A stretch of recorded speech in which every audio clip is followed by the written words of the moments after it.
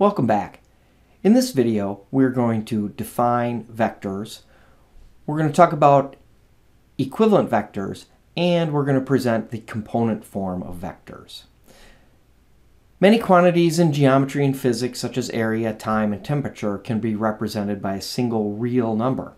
Other quantities, such as force and velocity, things you might use in physics and that kind of thing, involve both magnitude and direction, and they can't completely be characterized by a single real number. So to represent such a quantity, we'll use a directed line segment as shown here. And we are going to call this a vector. This would be vector PQ with an initial point P and a terminal point Q. And you can see here the arrowhead indicating the direction of our vector. In order to have equivalent vectors, they must have the same magnitude and direction.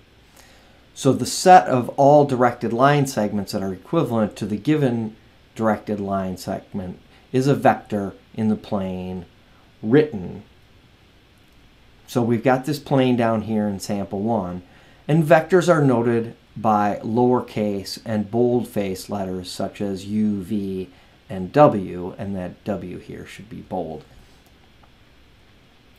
So we want to show that these two vectors, U and V, are equivalent. So in order to have that, they must have the same magnitude, and they also must have the same direction. So how do we show that they have the same magnitude? Well, we're going to do that by using the distance formula. And we'll find out essentially how long the vectors are. So the magnitude of vector U, or PQ, we would write with the double absolute value vector, the magnitude of vector PQ is equal to, and using our distance formula, the distance from 3 to 0, our change in x, so 3 minus 0 squared plus 2 minus 0 squared equals the square root of 9 plus 4, or the square root of 13. Whereas the magnitude of vector V, or RS, is equal to the square root of 4 minus 1 squared plus 4 minus 2 squared. So 3 squared plus 2 squared, and again we get the square root of 13, so their magnitudes are equivalent. Now, in order to show that they have the same direction, that we will use the slope. So we'll just find the slope of those, see that they have the same pitch or the same steepness. So the slope of PQ is simply our rise over our run, or our change in y over our change in x. So 2 minus 0 over 3 minus 0, and we get 2/3. And our slope of vector RS is equal to 4 minus 2 over 4 minus 1. And again, we get 2/3. So these two vectors have the same magnitude and direction. And then our final objective here, the component form of a vector.